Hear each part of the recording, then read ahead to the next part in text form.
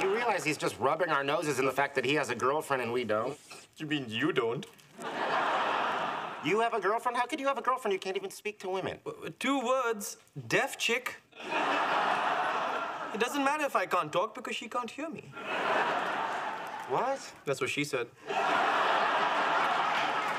Great. You have a girlfriend, Howard's got a girlfriend, Sheldon's got a girl who's a friend. Thank you.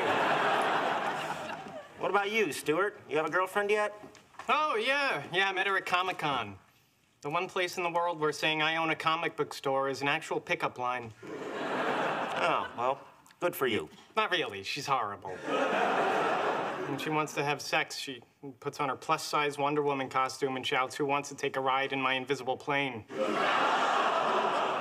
Why don't you just break up with her? No, I can't. Why not? 'Cause then I'd be alone, like you.